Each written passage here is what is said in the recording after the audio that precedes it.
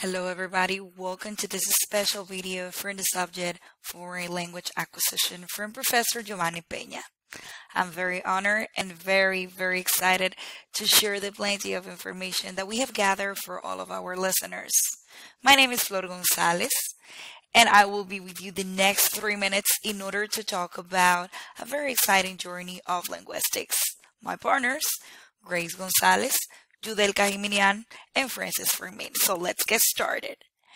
When you hear the word bilingual, many things come to your mind and perhaps some questions as well. For that, the purpose of this video is to enhance what we've learned by giving our listeners the opportunity to read the article named The Relationship Between Applied Linguistics Research and Language for Bilingual Education by the great linguistic David Castle Johnson. So let's go straight to the scenario of the author. And we can definitely say that he pretends with his article to explain the current situation in terms of how restrictive language policies seem to threaten bilingual education throughout the United States of America. There are many other countries, there are many other states, of course, in the United States, let's say, that have the issue of the bilingualism.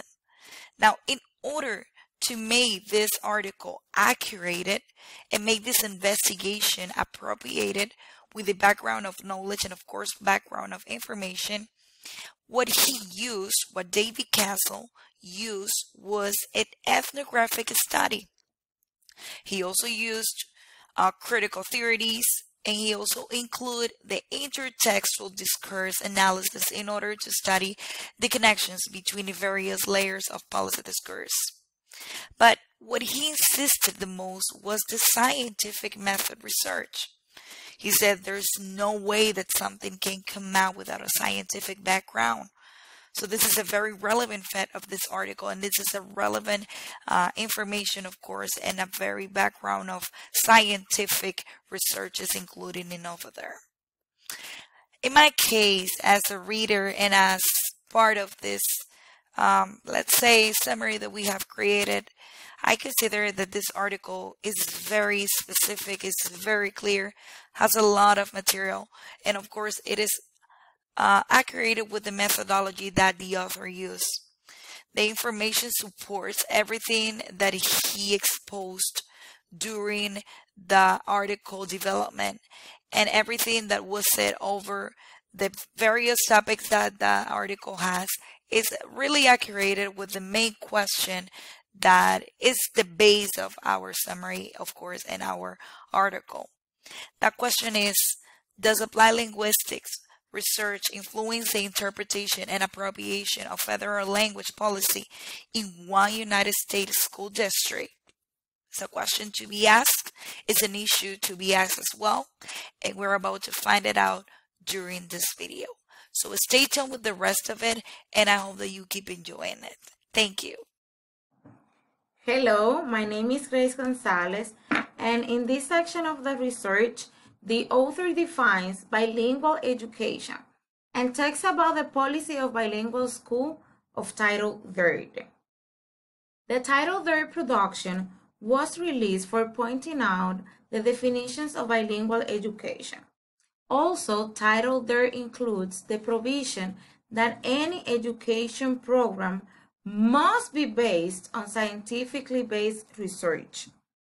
For the author know how the U.S. Department interprets these policies, he interviewed the director of the State Consolidated Grant Division to know if the educational programs were supported by the Department of Education.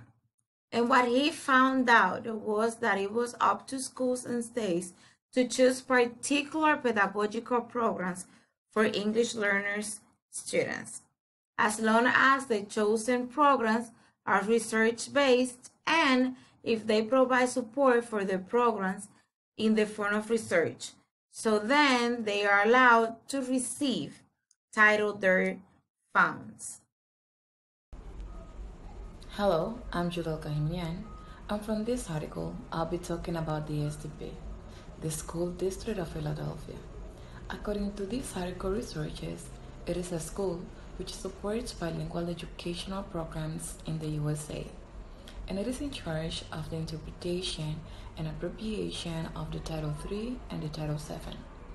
The Title III specifically addresses the English language proficiency for English learners, while Title VII provides professional development for teachers, and a wider bilingual education will be focus of grants. The researchers of this article also show that F. Island, a respected bilinguistic researcher, was recruited by the SDP to develop an official language policy for the entire school district.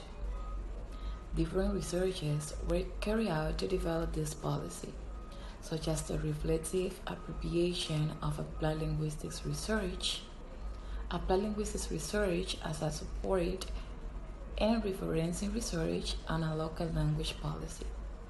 The researchers involved in the different researches of the development of this language policy support the bilingual education program develops and maintains first language literacy as well as literacy. Hello everyone, my name is Francis Furman. Welcome to Applied Linguistic Research as Doctrine.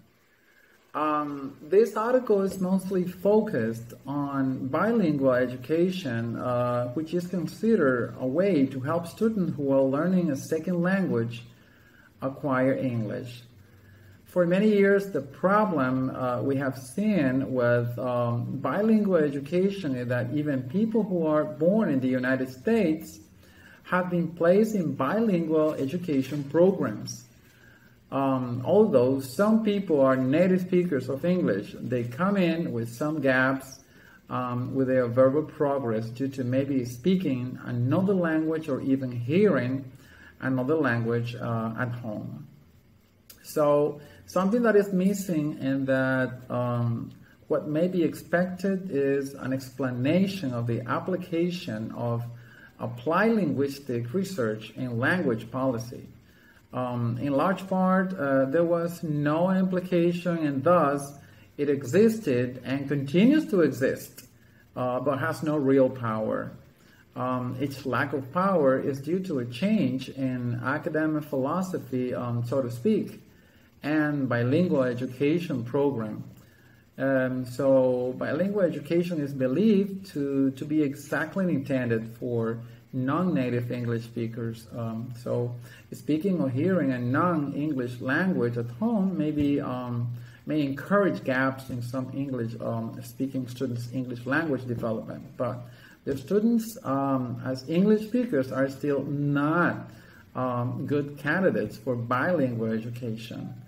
All right, so in conclusion, I'd rather say that this study has conveyed methodical genre examination or results, discussion, conclusion and educational implications sections in applied linguistic, and has shown also how these sections tend to relate to one linguistic, and has shown how these sections tend to relate to one another. So the results sections generally have a highly cyclic structure and not only report a result but also briefly comment on results. So this appears to be a widespread practice across disciplines. So the analysis of the discussion provides full insight into the distinctive communicative.